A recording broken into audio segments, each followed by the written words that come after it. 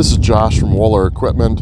Today we are looking at a 2019 Wacker Neuson ST31 compact track loader. I have the back end opened up here so you can see the ease of accessibility to maintenance items.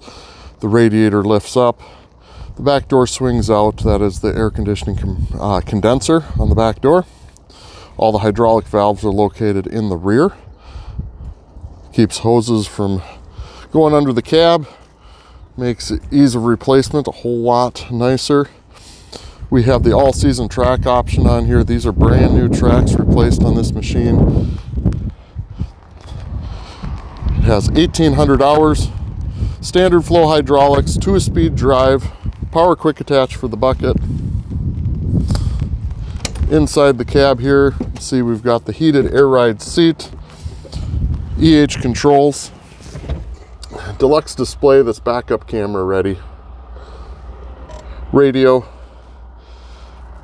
lights, other hydraulic functions.